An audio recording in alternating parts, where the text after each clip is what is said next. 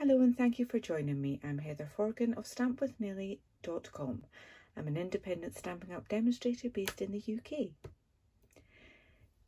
I made this card to submit as my entry for the Inspire Create Challenges number 88. The Inspire Create Challenges come out every couple of weeks, and one of my lovely friends is on the design team, so has encouraged me to take part in this particular challenge because I loved her card. The challenge itself is actually inspired by a card that was created by Jo Blackman, and when you click on the description bar below, you'll see a link to my blog post. There will be a link to the Inspire Create Challenge in there, and you'll see Jo's beautiful card in there as well. So I have previously made cards with the herring bow technique, which is where you butt these two pieces right up together, whereas this one you've obviously got a little bit of a gap in between, and I have cut all of my tiles for this tile pattern to be 1/2 inch by 1.5 inch. But as usual, I have made my card layers in centimetres. So yeah, I'm just going to confuse you, I know that, but bear with me. I will be using both centimetres and inches for this card. I just thought that 1 centimetre was too narrow, and 1/2 inch looked better, so I just stuck with the 1/2 inches, the 1.5 by 1/2 inch on that. So anyway, the sentiment is from what is predominantly a masculine stamp set, but I really do like this in It's Your Day stamp, and that wee heart's gorgeous as well for any. So this A Good Man stamp set is lovely, but doesn't just have to be for male cards. I kind of guess that this Magenta Madness probably isn't terribly masculine. So anyway, I've got my card base of Magenta Madness. I have got so this is 21 centimetres by 14.5 that I've scored and folded in the middle at 10.5. So my inside panel is 10 by 14, and same for my outside panel, and this is Rich Razzleberry card. The designer series paper that I'm using is called Artistry Blooms and comes in lots of really bright and beautiful designs, quite a lot that are quite ombre in effect, so it does mean that you know, you've got quite a lot of different shades on the one small piece of paper there, which I think is great for this particular technique. So I've got some that are kind of pink going into purple, I've got some that are more purple kind of going on to bluish, and I've got some that are blue almost going into purple, so quite a nice combination there. So the piece of card that I'm using to build this pattern on is Rich Razzleberry again, and I've cut this to 5.5 centimetres by 14.5 centimetres, I think. What did it know? I've got that on inches there. 14 centimetres. I will trim this down after I've put the tiles on. You could do it, so my final panel will be 5 centimetres by 9.5. Yeah, 5 by 9.5. Double check all the measurements in my blog post, please, so that there's a little border round it. When I did it originally, I was going to have it straight across there, and that's why I went with that size. But I thought once I'd made it, I thought it would look better with a little border round it, so I chopped it down. I'm going to chop this one down again rather than starting off with a different measurement. So I've put a little pencil mark right in the centre there, and I'm just going to add my first strip with that corner covering up that pencil mark and just down to there. Now I prefer to use wet glue. If you've watched any of my videos before, that will not be a surprise to you. I know that Verity, when she did her card, she used a tape runner. I just don't really get on with tape runners terribly well, so yeah, I'm doing my thing, which probably is a lot more time consuming and definitely a lot more messy, particularly for me. So I've got my first one on there, and then I'm going to put my next one in line there, and it's going to go over the edge there. Okay, pick another one. I'll go for pink this time, I've not used it yet.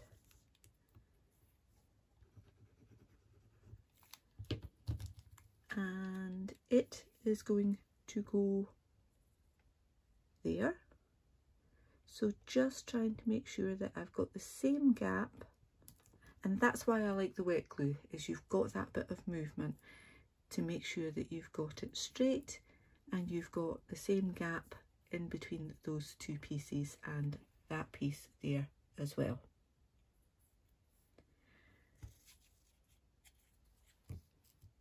Next one will go on there, and I'm not really paying much attention to what colours I'm using where. I'm just building this pattern up, just trying to make sure that I've got the same gap, and I've got my corner of that tile is once again lining up with the edge there. Okay, for blue one.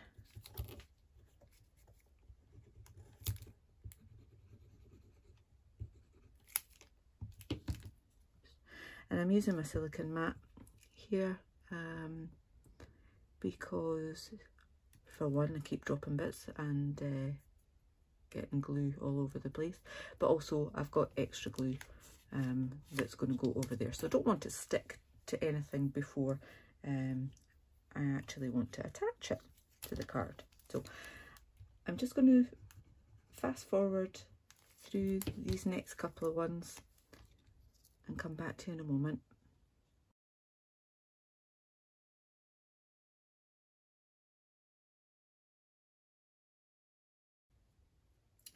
Okay, so our next one, I filled that way, so now I need to work that way, and I'll just move that along a little bit. So it will butt up to the top to be in line with that edge there, and again it's pretty much just down to the bottom on there.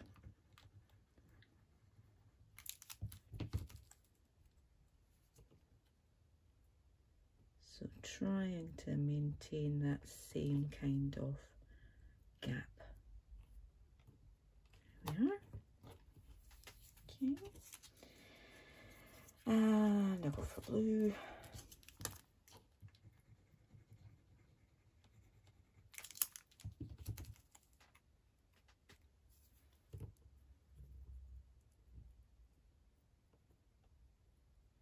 Again, just lining up those two edges there, trying to keep that gap even. So now that corner lines up with the edge. Alright, we'll go purple, why don't we?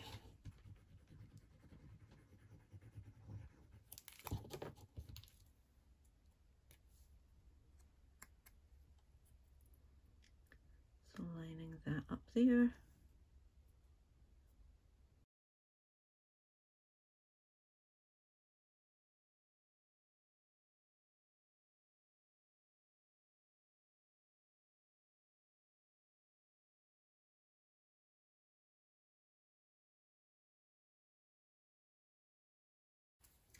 Okay, so I have essentially continued the pattern off the page,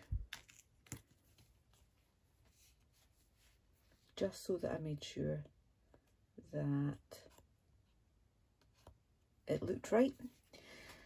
Now I want to do some trimming and take some of these bits off, and then I can use them to fit in those bits there. So I have a large pair of scissors that I like to use for things like this, and I'm actually going to trim those ones first, like that. Don't be precious about your scissors, you can always clean that glue off, but I want to save those bits in case I can use them somewhere. And there's only like tiny little bits along that side, so I'll just trim them off at the same time. Excuse me.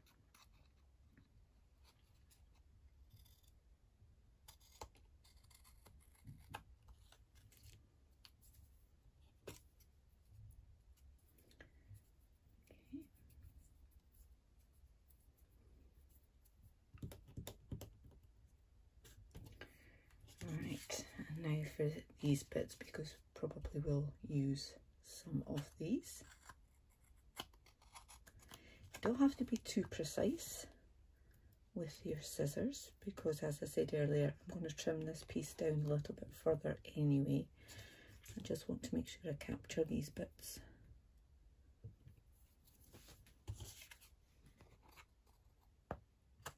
Although I do have plenty of strips that I've already cut, that if I needed bigger pieces then I can use them.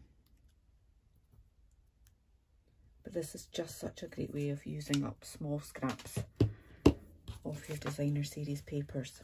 Now, the great thing about your silicone mat is when you've got glue on it like that, you can just give it a little bit of a rub and it'll come out of the way. So I'm going to trim that edge, so I'm not going to bother that I've got little bits missing along there. I'm going to concentrate on the bottom edge here and basically just try and continue that pattern over the edge. That bit already had glue on it. Yeah, that's still pretty sticky as well. I'll just put a little extra bit on.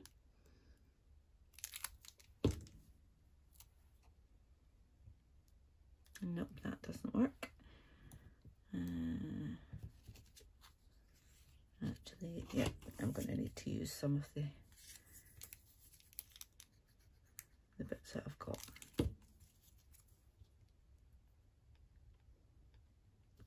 The first card I made, the bits that I chopped off fit perfectly in there, so I'm not quite sure what I did differently this time, but never mind.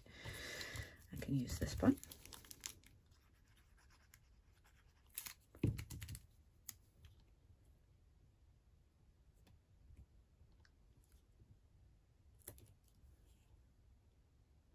And again, I've got a little corner missing there, but if I manage to get that corner complete, then when I do my trimming, I will chop off that side.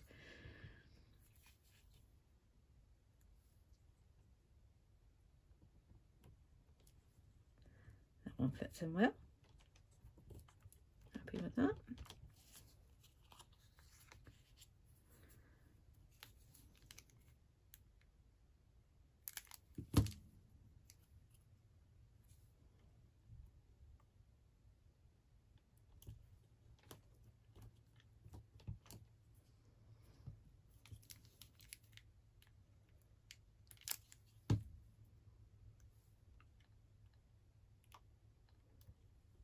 I probably wouldn't have normally had pink to pink, but they're quite different shades, so fine with that.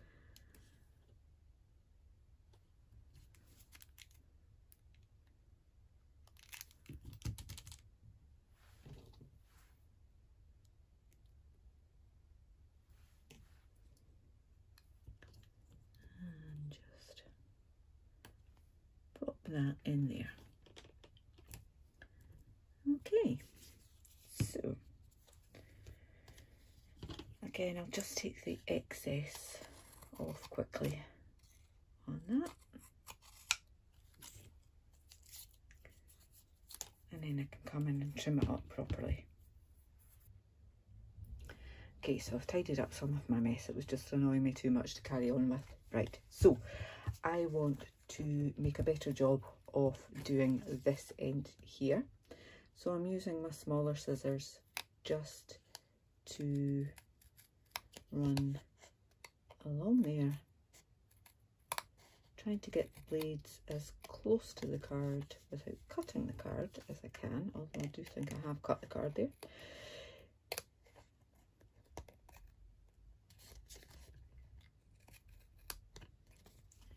And I will clean my scissors after I've finished, so that I'm not transferring glue on other projects afterwards.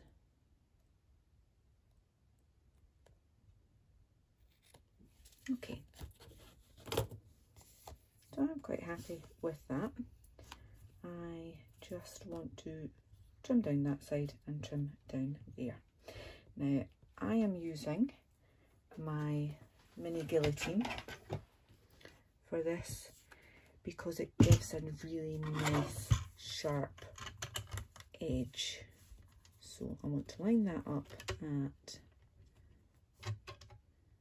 5 centimeters, like that. Chop. There we are. And this was the edge that's got little bits missing as well. Now it doesn't go quite far enough with my measurements there, so I need to find that ruler again. There we are.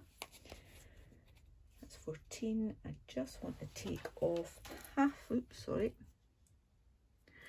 Just want to take off half centimetre. So I want it to be there. So I'm making the mark kind of on the outside of where I want it to be. And then I can try and line up that line with this bit here. Okay.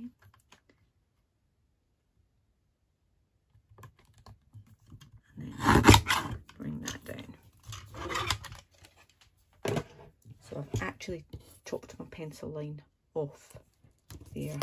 Hopefully 13.5. Perfect. Okay, so that's the only real tricky bit to all of this. It's just a case of putting the rest of this card together. So quick bit of gluing again. Add my insert.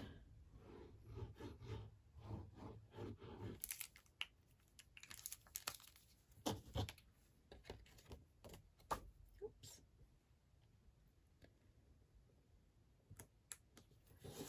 There we are.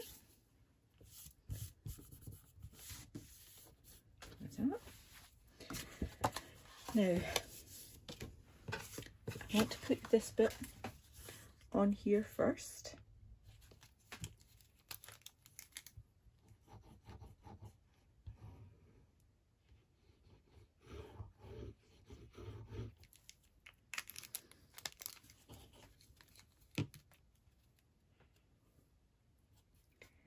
And just try and get the same border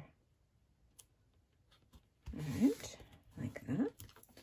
Then I've got my Magenta Madness ribbon, which was hiding. There it is. Oh dear. Somehow managed to get that, take just using a cocktail stick to put a tiny bit of glue on that piece there, and then I can push it back down. My ribbon will probably cover that anyway, but just in case, no, that's enough ribbon. Rid of that, rid of that. Try and keep your workplace tidy, Heather. Never happens. Never happens. Anyway, so tear and tape, that's what I need. Okay, so I want that to go just there. So I'm going to secure that end with some tear and tape.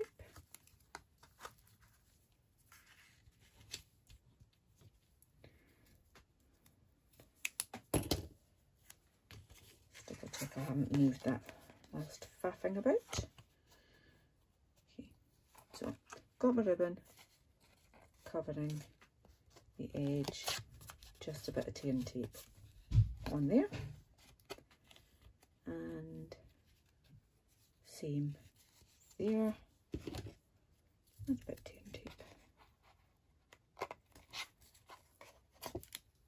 like so. Okay, so I stamped the sentiment, which I thought I had out on the block, but I don't. Today. So I stamped it onto another piece of the designer series paper, and I used my Rich Raspberry ink pad. Now my Rich Raspberry ink pad is one of the oldest ones I have, and I'm replacing it in my next order because it is so well used, and I don't actually have the re-inker for it, so I'm going to replace it to one of the new style pads anyway. I've used the Tailor Tag punch, which thankfully is carrying over to the next catalogue, just to cut that out in the middle, like so. And I have another scrap of Rich Raspberry, that in, and bring back in my little guillotine, which has now got glue on it and needs cleaned up, and just chop that in half. You could just do that with scissors. Just because my guillotine is there, I'm using it. And I want to just add some glue along that top edge there, and add that on to this one, so that it's basically just got a little bit of, oh, I've got so much glue on my fingers, so that it's basically just got a little edge showing and still lines up at the ends. There we go. Try and get some of the glue off.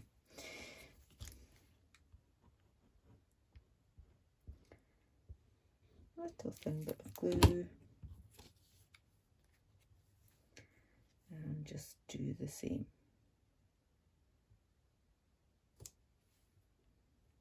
There we are.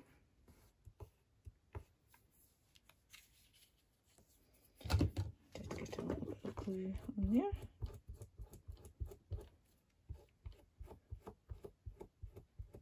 Normally better to wait until it's dry to try and take it off with an eraser. But I'm going to pop this up with, oh, I've got glue on that bit as well. Do you know what? I'm going to start again.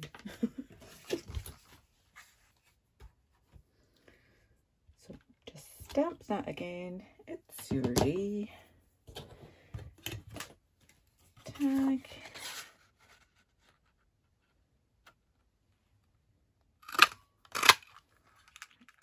So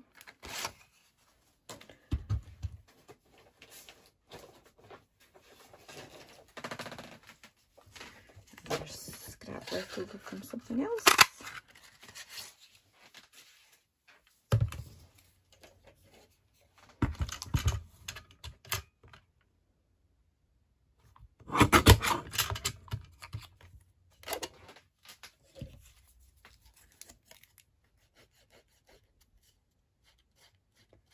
A little bit less glue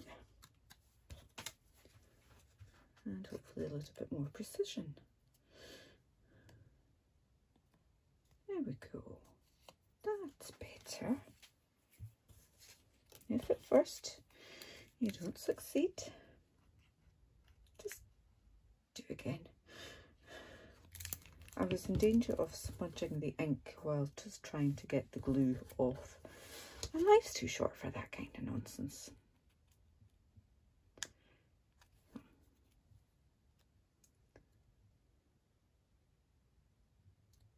There we are. That is much better.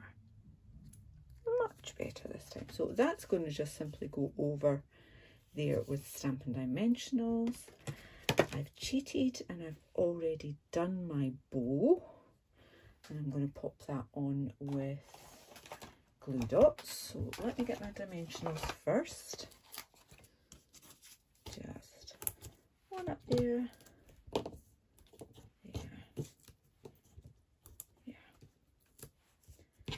There. Take the backings off.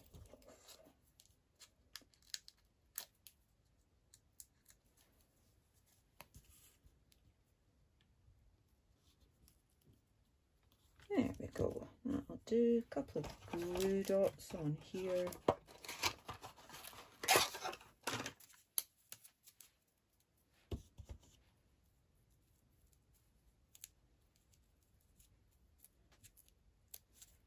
Just the easiest way to add ribbon. Bows like that. That can now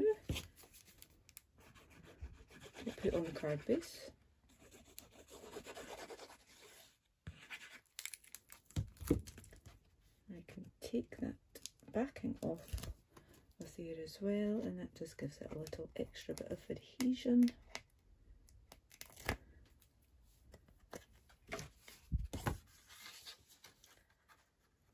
That on card front like so, and the final touch was some of the in colour enamel dots.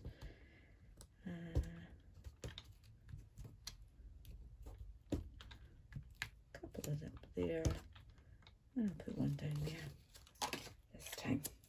Okay, so very much inspired by Jo Blackman, and you'll get all of the details in my blog post below. If you enjoyed today's video, please give it a thumbs up. If you're new to my channel, please click on that subscribe button. Thank you so much for watching. Until the next time, bye.